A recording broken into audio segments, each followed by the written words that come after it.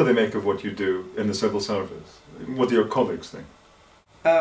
It varies a lot, actually. There are quite a lot of Discworld readers, of course, so you get the variation between, oh, you're that Stephen Briggs, or are you the Stephen Briggs that writes the books? Or when I told my daughter I went to meetings that Stephen Briggs went to, she was really impressed. You know, you've increased my street cred, which is quite cool in its own way. To those who think, yeah, he spends all his time doing Discworld and doesn't spend half as much time as he should do being a civil servant. So you get a yin and a yang to it all. But by and large, you know, the civil service can go hang. Let me start by laying a ghost. And that ghost is the right time of what I've got. My memory is still intact, as far as I can recall. Did you ever decide who was funnier, Terry or P.G. Wodehouse? In the end, I decided that Terry Pratchett was not as funny as P.G. Wodehouse, but also that P.G. Wodehouse is just not as funny as Terry Pratchett. They're both as funny as themselves. They both make me laugh.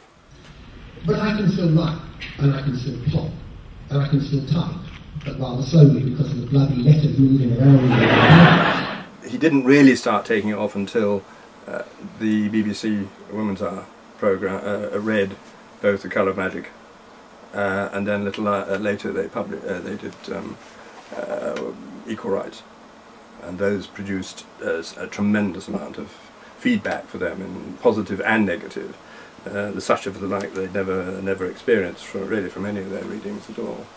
There's a certain amount of quiet fun to be had because they give me tests sometimes, and they ask me the Alzheimer's questions like, how many words do you know beginning with the letter P?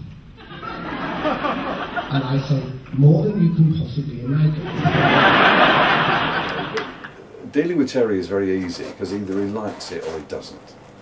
And once he had established that what I could do was actually realise his vision in some small way, then it's easy. It was just a question of getting on and doing it. They ask me quick questions like, what day is it? And I say, I don't know, ask my PA.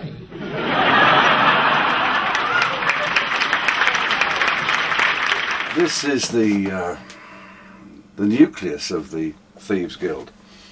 The original building, which one can see standing in front of you now, is based loosely on the Royal Courts in London, and because of course in Ankh-Morpork the thieves took over the courthouse, so it's based on the Old Bailey, right up to the rather crude figure on top.